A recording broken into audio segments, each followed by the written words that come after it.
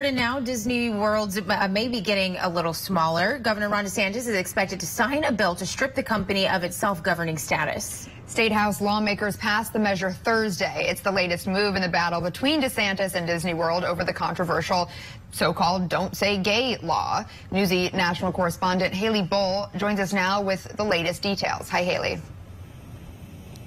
Yeah, good morning, Lindsay and Alex. So this bill dissolves a handful of self-governing districts, including Disney's.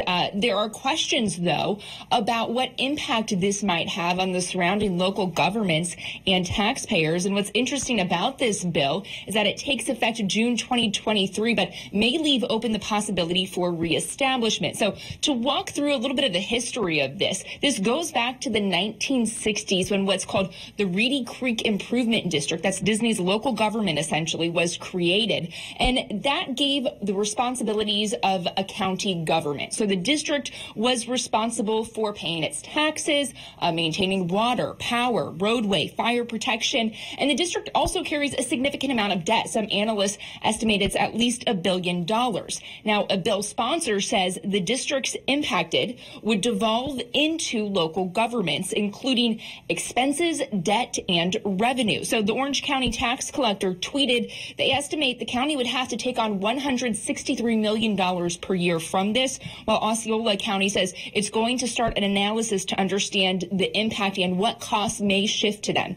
Now, a big question, of course, is what are the next steps going to look like, especially between now and 2023? There is a Florida statute that requires residents vote if a special district is going to be dissolved. But the bill sponsor argues based on the bill passed, that statute would not apply here. Again, the dissolution would be effective next June. So keep in mind, between now and then, there is still another legislative session. So what negotiations, what details are hammered out between now and then still remains to be seen. And of course, the governor still needs to sign the bill, which he is expected to do. Now, supporters of this have said the districts impacted aren't consistent with state constitution and argue that others don't get special treatment. Meanwhile, critics have said this is political retribution and a way to detract from redistricting, which lawmakers also voted on this week.